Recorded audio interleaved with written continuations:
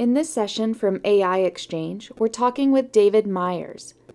David is a product management advisor at Broadcom.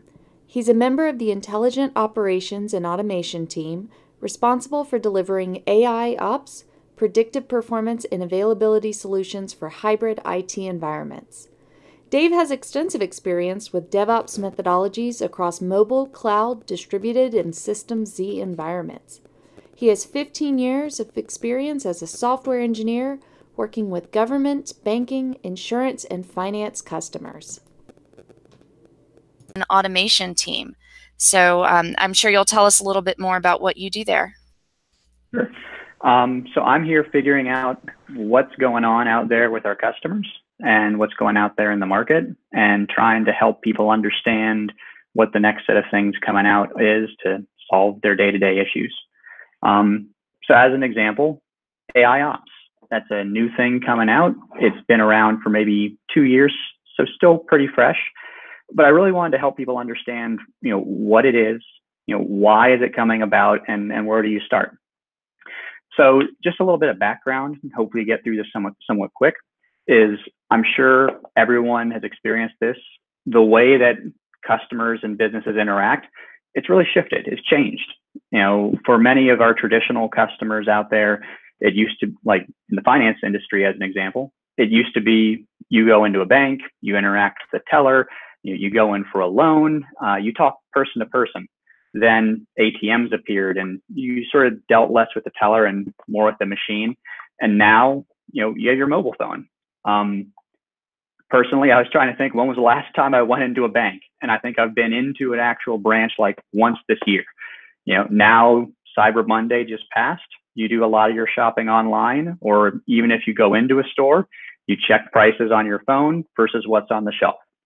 So digital is really the way that the business is reaching out to customers now. It's making that whole IT system more and more important and more critical to what is actually happening out there.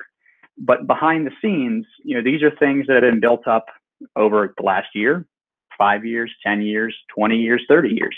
I've talked to some customers that have 35-year-old code. These are the most complex systems you'll ever see. I saw, an example of just someone logging into their insurance website. It had 45 or 50 steps as, behind you entering your username and password. And the way that we've dealt with this sort of complexity in the operations realm has been, taking these different pieces, these partner systems, these databases, now these cloud services, our storage, our network, our systems. And we've been creating specialties and specialists behind the scenes. We have Bill who does that cloud service. We have Fred who handles databases. We have John who handles storage, and Debbie who does network. Or that there's always that guy in Secaucus, New Jersey out there on the other end of that network wire, right? So we've been creating these different specialties and these different people to handle them. And now what happens is when people leave, how do I replace that specialty? But beyond that, these systems are becoming more and more critical. So I first wanted to sort of explain what we see as the traditional way people have worked in this sort of system, right?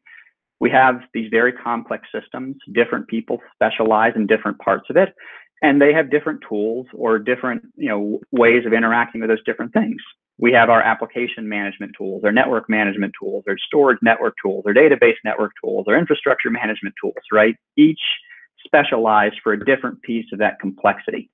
Digital Experience Journal ran a study where people have 10 different tools to manage that back end. And what typically happens is I collect that data, I put it in some domain model where these highly skilled people understand what's going on in each of those distinct areas to figure out if anything's going wrong. But also I need that view across everything. But this tends to be some lower skilled people up in a network operations center. They're dealing with alerts and dashboards and drill downs. They're the ones who aggregate all that data from different places, triage it, investigate it, and quite commonly try and resolve anything that they find. Usually via some ad hoc automation, some run books that you documented, or more quite commonly, bridge calls. And so what do I mean by a bridge call?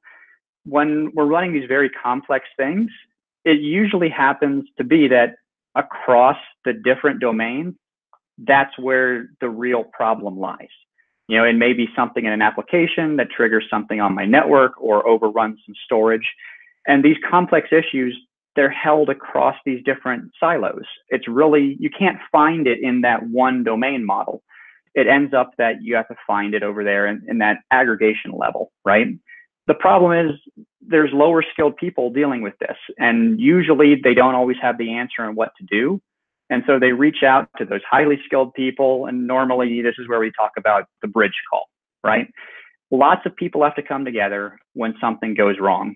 And when something goes wrong, now it's becoming more and more of an issue, since this is exposed out through that digital channel to more and more end customers.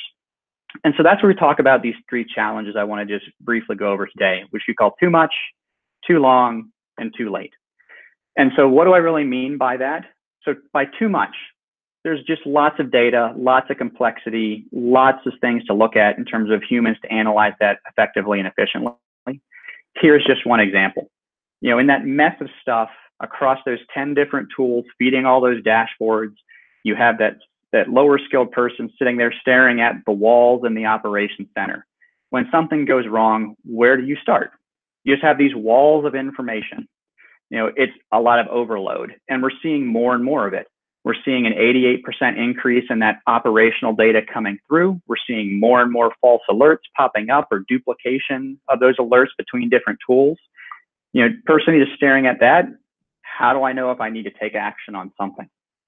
And even if I figure out I need to take action on something, we have a lot of manual processes behind the scenes. 4.5 hours once something sort of appears is the average it takes to diagnose it and repair it or remediate it.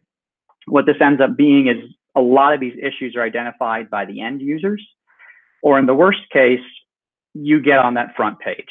You know, we have all these newspaper articles nowadays talking about major IT failures, whether that's airline systems going down and you see queues of people just sitting there at the airport, whether that's a banking outage where I cannot actually get access to my money or my credit card's not working, whether that's a retailer who can't process, who can't check out people. You know, these are things that appear and they impact your brand, they impact trust with customers, they result in lost revenue, regulatory fines. You know, we're losing millions of dollars a year in some of these things. This is always a worst case scenario, but this is what results when I have so much stuff to look at. I have people trying to stare at it and find those patterns, and then trying to figure out what to take action on. So that traditional approach of what we've done across all those different places, it's at a breaking point. And that's where we see AIOps. So AIOps is this new space. It's a new category of solutions for this problem. And generally it's broken down as artificial intelligence for IT operations from Gartner. Sometimes people call it augmented intelligence for IT operations. But it all comes back to like 3 big points. It takes this platform approach where it combines big data, AI, and/or machine learning to help implement and enhance these operational processes behind the scenes, including monitoring for availability or for performance. So instead of a human sitting there staring at that wall, we have a machine sort of looking for what's going on. Whether that's correlation and analysis, trying to find that root cause, whether that's service management, helping actually run through that triage and categorization process that I gave that manual Visio diagram thing for, or whether it's automation in terms of taking some action based on what's seen. You know, a lot of companies are starting to adopt this now. We have these modern architectures that are making that mess I showed even more complex. We're not getting rid of any of those 10 tools I mentioned because they all have their place and their purpose, but it introduces duplication, it introduces false alarms and a lot of fatigue in terms of too much stuff coming in. And it's just too much for humans to deal with anymore. And so now automation, we want to get to that automation and that self-healing system so we can reduce our cost, reduce risk, make sure we address things proactively.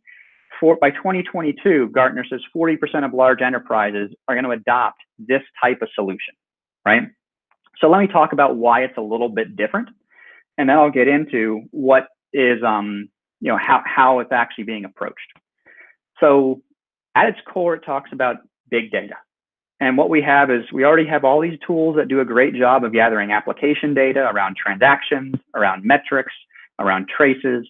We have network monitors that get you faults and performance. We get experience analytics, getting response time and conversions and all this. what AIOps really does at its core is it brings all that stuff together in a big data cache or a big data data lake. This is a place where I can now have one place to sort of look at and investigate. It streams all these things in real time, so it can help drive real-time decision making. And just looking at that, after we aggregate all that data up, this is where it sort of changes how we go about things. In that traditional model, we took that domain data, we put it in a model, we did some analysis on it, aggregated it, alerted it on it, and then drove to automation. Now we're sort of flipping it around. We start off by aggregating all that data together first. And then from that mass of all that big data stuff sitting in there, we apply these machine learning and analytic algorithms, such as alert noise reduction, get rid of all those duplicates out there, such as identifying the root cause. So we look for causation and correlation using statistical models or machine learning algorithms. And then do predictions as an example. So we can see that, you know, your storage started to fill up, then your application server started to slow down, and you saw a slowdown in mobile response time. We can actually use that to predict when you're going to hit an SLA as an example. But it's not just that you find these things, it's that you can actually apply them back in context. We put this back in context of the business, quite commonly what's happening with the services that you're exposing out to your customers, or topologies of your infrastructure as an example. And putting all that together, now you can drive some action. You can either auto remediate based on the pattern that it's seen. It can take some self-healing steps, such as ramping up additional EC2 instances, or moving traffic one direction or another, right? The difference here is that the machine is the one who's sort of driving that decision in terms of, I saw a pattern, I know what to do to respond to it. And it can do it proactively without without you having to interact with it as a human. And it can do with it based on patterns that you may not have noticed before. You know, in the traditional approach, someone had to sit there and code up what they want to do.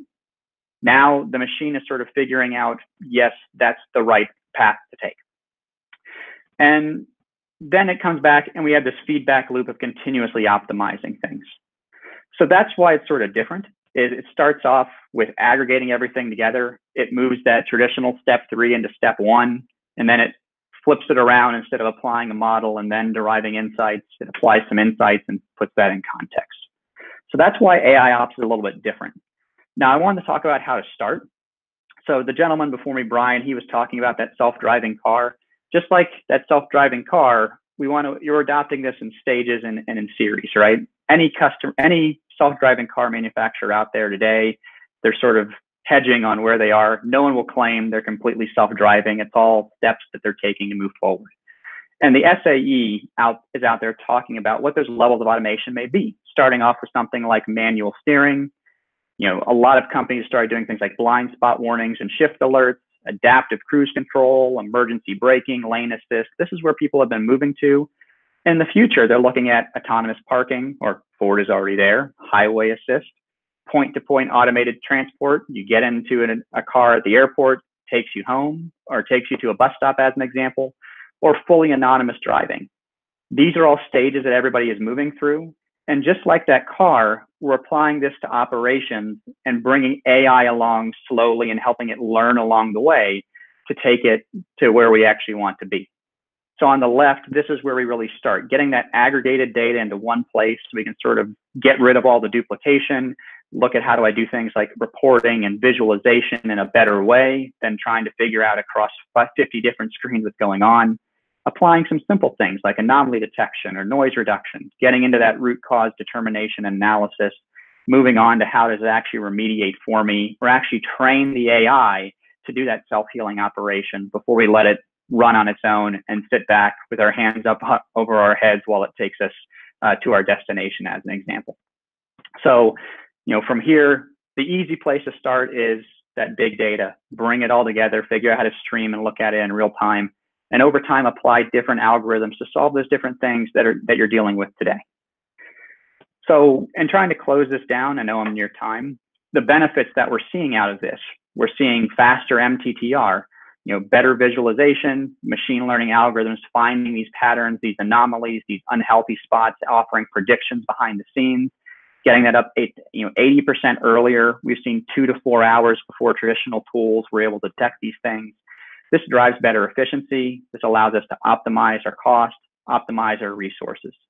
So this helps address some of that traditional way of working in a way that doesn't throw everything up in the air. It's really additive on top of what you have today by leveraging those tools that you have, but sort of fixing that right-hand side of the process in a more efficient way. So I want to thank everybody for letting me speak today. Hope that this introduction on where we are and what's coming next is sort of helpful. And you'll see the ties between what Brian was talking about earlier and really what we're talking about here. The first place that we recommend is actually doing proactive automation. So with things like anomaly detection, these are some really simple things to get adopted. You know, we have a solution out there where you plug it in, it takes about 4 weeks to figure out what's normal versus abnormal. It leverages that data that I talked about before, and it gives you the ability to alert earlier. And so you can do these predictive alerts that let you actually address things before you hit that SLA or before it impacts the customer. That's really the starting point for most people. Get that data together, process it, and find where things are trending in an unhealthy way, and then take some proactive action that you can actually code yourself using a lot of the systems that you have today.